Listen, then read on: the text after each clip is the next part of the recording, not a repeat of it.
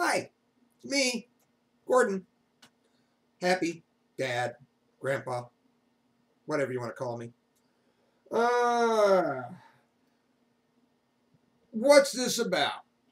I didn't want to have to explain 200 times to everybody that I know, family, friends, whatever, what's going on. Some of you may have gathered through word of mouth, questions, discussions, whatever, what's going on. But about 40 years ago, actually it'll be 40 years this March, I met Amy in a bar, and that night we met in the bar. Being a smartass, I was recently divorced from my first wife, and picking up on her, and we sat there, and I was like, "Hey, I'm tired of, I just got screwed in this last relationship, and divorced and all that, and I wanted something a little bit more." I don't want to be chasing down the wrong rabbit hole. So I made out this little list of questionnaire of like 20 questions for her to answer. And she went down and answered them as we're sitting in this bar slamming beers, getting shit-faced. And one of the things on there, my questions is, what did you want to do for your retirement, for the end of, when you retire? And she wanted to retire to a beach. Well, I kind of did too. So, that in mind, one thing led to another, and this thing led to that, and we kind of meshed. We ended up getting married along about 15 years into our wedding, or for our 15th anniversary. I took her to Jamaica for our anniversary present kind of thing.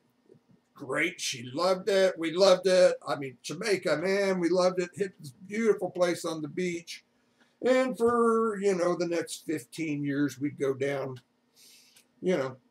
first time it took us 5 years to go back again, and then we'd go every other year after that for a while. Just fell in love with it. It's the beach, man. God, we're on the fucking beach. You'd love it. And the one thing led to another, and started to get closer to retirement. And so I started, this is the beach. Let's look into this. And I started poking around and realized, I can't afford Jamaica. I mean, why is shit so expensive there? It's because it's an island. Yeah, it's an island. Everything has to be imported. Most everything has to be imported. So this is why goods cost so much. Okay, well, then I can't. I'm not going to retire to Jamaica. I mean, we could afford to go to Jamaica. We could manage.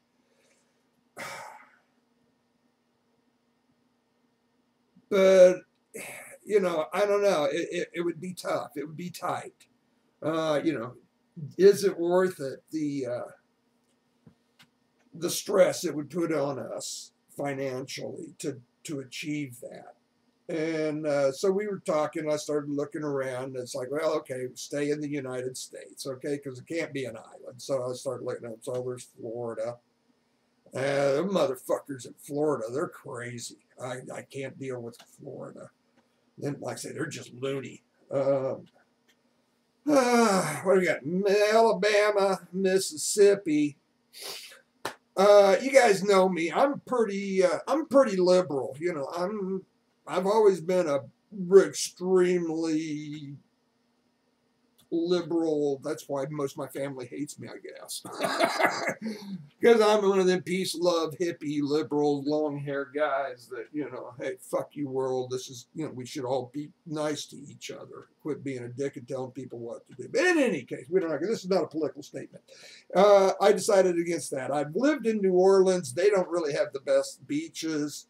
In Louisiana, I'm not fond of that. Texas was a definite no. Well, that shot the shit out of the United States because I really didn't want to go up the East Coast. South Carolina, Georgia. Yeah.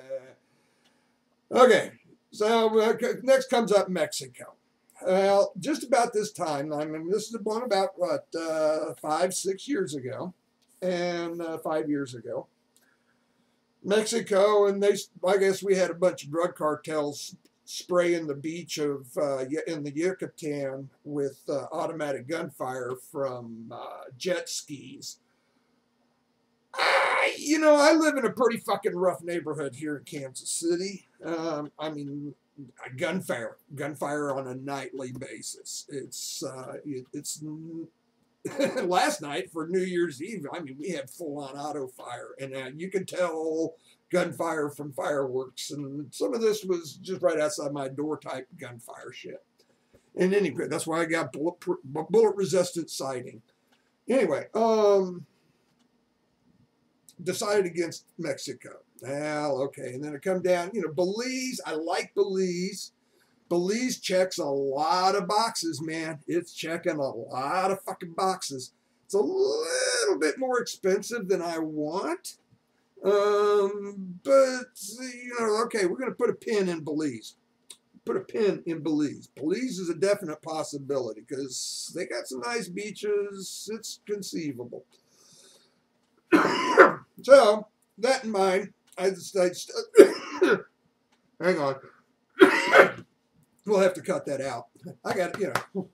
Anyway, I decided to skip on around over the other side of the thing. You know, well, okay, we come down the China Islands in the Caribbean there, you know, all the way down here, all the way down to Aruba, get off the islands, hit the coast. Venezuela. Oh, I don't think I like Venezuela so much. So I got Google Maps up, right, or Google Earth, and I'm zoomed in, and I'm just watching this path, and I'm coming down there. Okay, we hit Colombia.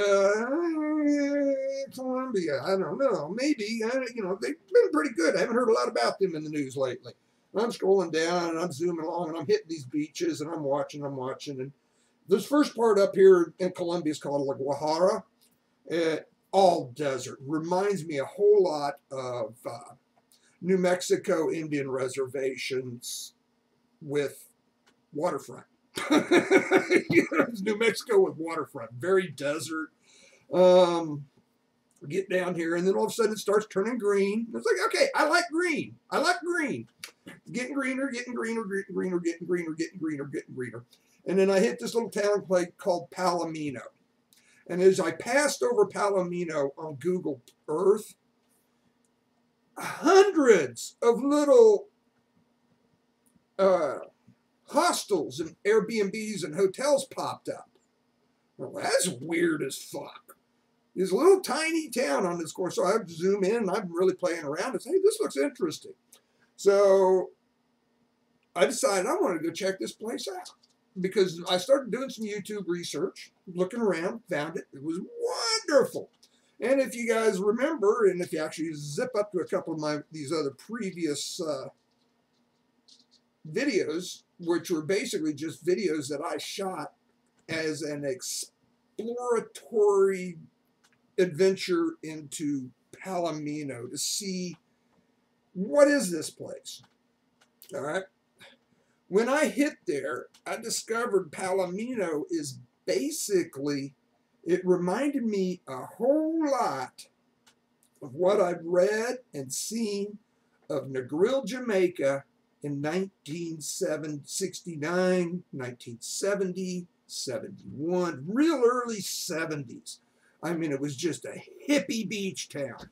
But, you know, it was a fishing village filled with hippies. Mostly, you know, the beach wasn't that great. It's a little bit more white cap surf, so it's more of a surfing village full of hippies, but it was a fishing village. I loved it. Loved it. Fell in love. And I came back and I told Amy, I said, honey, this is it. I found it. We're moving to Colombia. We're moving to Palomino. This is a great little town. And she said, whoa, bucko. Hold up a minute. And I said, well, I tell you what, I'm going. I like it. She said, well, no, let's just wait a minute. I said, we're old.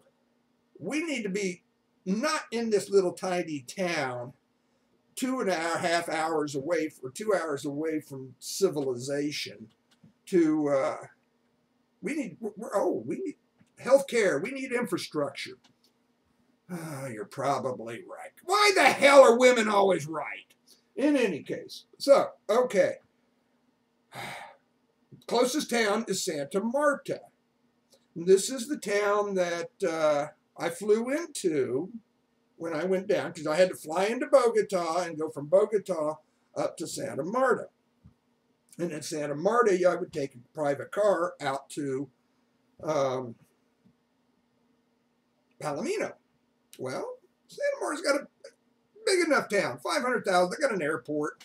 It's an international airport, but they got an airport. So we've decided Santa Marta works, and I've done a whole lot of research, reading, studying, experimenting, playing around, looking into, and Santa Marta and the whole Magdalena, Department of Magdalena, Department of Magdalena, which is in the country of Colombia. They're called states departments, very similar to the U.S. in that sense. So it's in the Department of Magdalena. Now, Amy and I are going to go down, and I'm going to give her inaugural orientation trip through this area. We're going to go check out, spend some time in Santa Marta, spend some time up in Minca, and spend some time out in Palomino. I'm still pushing for Palomino. You know me, I got to push for Palomino anyway, even though she's right. So, thing is, yeah, she's right. Palomino would be perfect for my hippie lifestyle that I turned out to enjoy so much. However, I mentioned Minca. Minca is this little town above Santa Marta, because Santa Marta, this whole area, is in the Sierra Nevada mountains. This is a mountain range in the northeast of South America, northeastern point of South America, a little mountain range. Actually it's 19,500 foot peak, I think, roughly. Tall, white, snow-capped peak mountains right there on the coast. Sea, beach, mountain. Oh, hey, that's cool. I like that. You know, tsunami's coming. I'll run up the hill. Tsunami, missed me. Minca is about, what is Minca? I think it's about 1,500 foot or so above Santa Marta. As you go up the hill, it's about 15 kilometers, or I think something like that, up the hill, 20 kilometers as you climb zigzag roads going up the hill. Little coffee town. Minca is the eco capital of Colombia. Turns out it is, I guess, what some of us could call a hippie yoga town. A bunch of hippies doing yoga up on the mountainside, drinking coffee, little coffee farms, mixing chocolate, because there's chocolate farms, cacao farms, coffee farms. In the jungle, you look down off the mountain, look down there, and there's Santa Marta down there, and the bay and the beach, and it's beautiful, beautiful. So we're going to go down, check that out. I'm planning on moving there, living there, getting a Colombian pensioner's visa. We qualify fine for that. Pensioner visa in Colombia is extremely doable for just about anybody living on Social Security in the U.S. And the cost of living in Colombia is that, which is roughly between 25 and 30%, 33% less, or 66% less than the U.S. You know, it's cheaper than the U.S. 30, 40% less, 50% less. Yeah, it's cheap. I'm not necessarily going, I mean, we can afford it. That's just it. We can afford to live on the beach we can afford to live on the beach. Literally front row on the beach, nice little apartment on a high rise overlooking the oceans where you'd see in Miami. We can live like that very, very comfortably with no problem. I'm going to come back off the beach a bit. And like I say, maybe even come up into Minca. Give you just kind of a ballpark.